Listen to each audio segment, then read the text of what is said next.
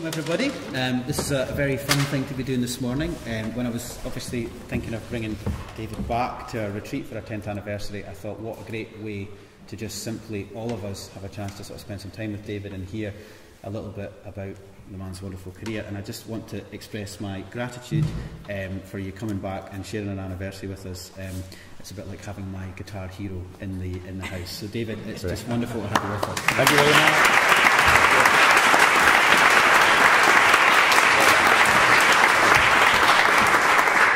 So just a really informal chat, and I've got some questions, and some of them are really stupid, and some of them are a wee bit more intelligent, let's say. But I just thought I'd get the ball rolling. The most obvious question, probably everybody would know that I'll start with this question. When, and kind of maybe why, did you actually start to play this instrument that we all love, the guitar?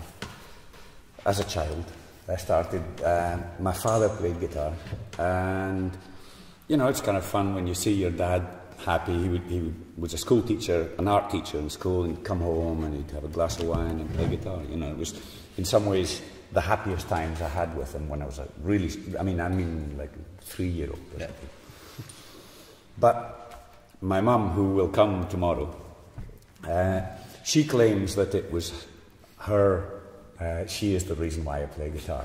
Because when my mother and father got married, he gave my mum a guitar for kind of like a wedding present or something. It was a kind of Panormal-like guitar that he bought in the Gorbals, which is in a market in Glasgow.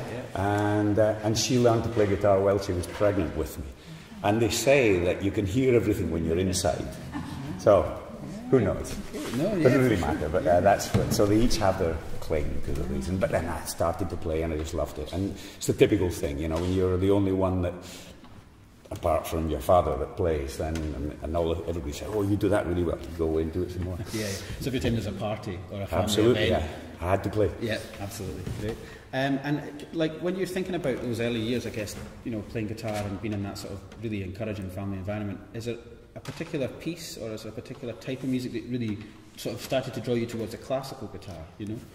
Well, my father had a collection of 78 RPM, the really old records, of mostly of Andres Segovia, but also there was Rubinstein and, you know, piano stuff and some other pieces, and also a whole lot of Django Reinhardt. Okay, great. So he liked Django Reinhardt, and also some flamenco guy, I can't remember, Nino Ricardo and a couple of these guys. So my father played a bit of flamenco, a little bit of jazz, and then the classical. Ah, okay. And for some reason I seem to like the classical most, you know, and he taught me how to play a few little pieces. We learnt by ear. He couldn't read music. So we learnt by ear, Minuet by Sor and things like that. Lots of wrong notes. But that was the beginning. So your family is musical then? Your dad was musical? Yeah. I mean, he played until he was really old. Yeah. He passed away a year ago. But because he loved it. They're all artists, though. The whole family. My mum is an artist. She still paints. My father painted until he was really old. But the music is, it's if you like, a hobby. Yeah. And what about having artists in your family and having a mother who's a painter? Has that also sort of influenced you or inspired you? Because it's obviously not music, but it's another form of art. So I think all artistic forms is perhaps a way of life rather than the fact that something you see relates to something that you hear. I don't know if it's so much that. It's just that many artists who live, especially the way my parents did, are willing to give up a lot of luxuries in life for other luxuries, which is, when I was about 6, my parents decided, Scotland is fantastic, and I love coming back here, but you know, the winters are kind of long and pretty dull. And the summers are good, though. Summers are incredible, especially if you happen to be here for that week. That 1 week, yeah. Well, we're hoping we get a week. This week is fantastic, it's incredible. No, really.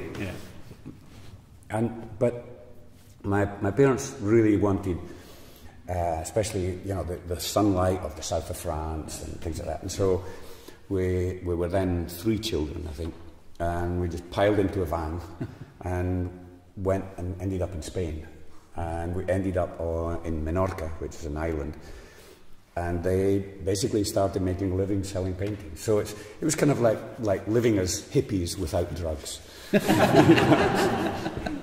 Sort of, you know, which is a lot of fun. I mean, with all the difficulties and that, but it was a lot of fun. So that mentality perhaps hasn't to do directly with the art itself, but it's the desire for an artistic life that they wanted that certainly influenced me and my brothers and sisters. Yeah, absolutely.